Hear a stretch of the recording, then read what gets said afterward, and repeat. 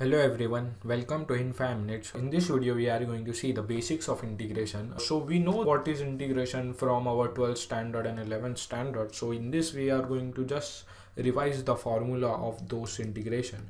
So first we have integration of x raised to n. We already know the integration of x raised to n is nothing but x raised to n plus 1 upon n plus 1. So this is the equation of integration of x raised to n. In this case, n should not be equal to minus 1. What if n is equal to minus 1? So minus 1 plus 1 will become 0 and this term will not be defined. So this is very important condition. Let's take an example. We have integration of x raised to 4. So this is nothing but x raised to, we just have to increase the power and that power should also be in the denominator. So this is very simple integration. So modified version of this integration is this, ax plus b the whole raised to n, where a and b are constants. So the formula remains the same, that is ax plus b the whole raised to, instead of n we write n plus 1 as it is, then n plus 1. Now the change in this is we have to write the coefficient of x. So what is coefficient of x? The coefficient of x is a. So instead of n plus 1, we have to multiply the coefficient of x, that is ax plus b the whole raised to n plus 1 upon a into n plus 1. Example, we have 3x plus 4 the whole raised to 5. So this will be nothing but 3x plus 4 the whole raised to 5 plus 1, 6, and this constant is 3. So this is our integration of this. After that we have integration of 1 upon x raised to n.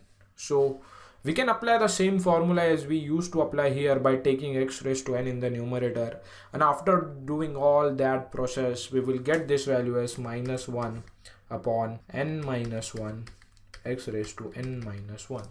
So what we conclude from here, whenever x raised to n is the numerator, we add 1 to its power and same power will be divided.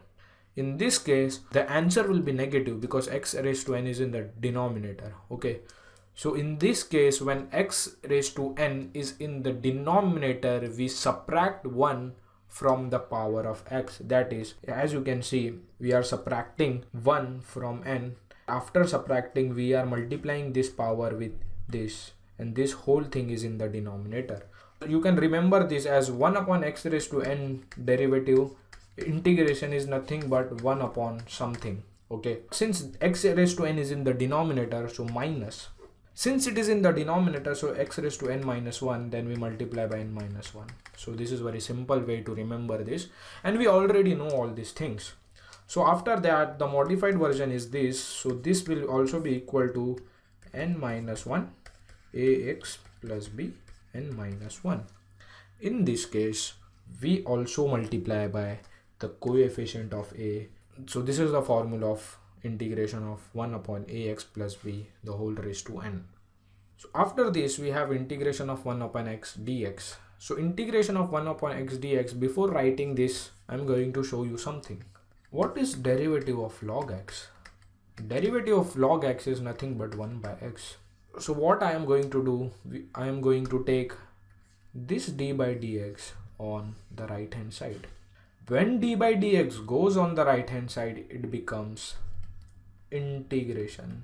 Remember this. Whenever derivative from one side goes to the other side, it becomes integration, and wherever integration goes from one side to other side, it becomes derivative. So this is a very basic thing which you should know.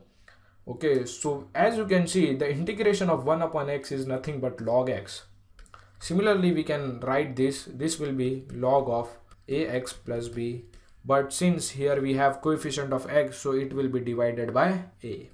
Integration of e raised to x. What is integration of e raised to x? Is simply e raised to x. How we can prove all these things we already know. Like derivative of e raised to x is nothing but e raised to x. Is if this derivatives goes here, it becomes integration. So integration of e raised to x will be e raised to x only. What is integration of a raised to x? We know that the derivative of a raised to x is nothing but a raised to x log a. If I take this derivative on the right hand side, it will become integration, and we will get something as a raised to x integration of a raised to x log a. So in integration, we only used to have x terms, right? The coefficient, we used to have terms which contain x. Log a is independent of x, so we can take this outside the integration sign. So this will become a raised to x log a integration of a raised to x. So what is integration of a raised to x from here? So if we take this log a in the denominator, I will get a raised to x upon log a is nothing but integration of a raised to x. So you can derive all this formula from derivatives, or you have to remember this.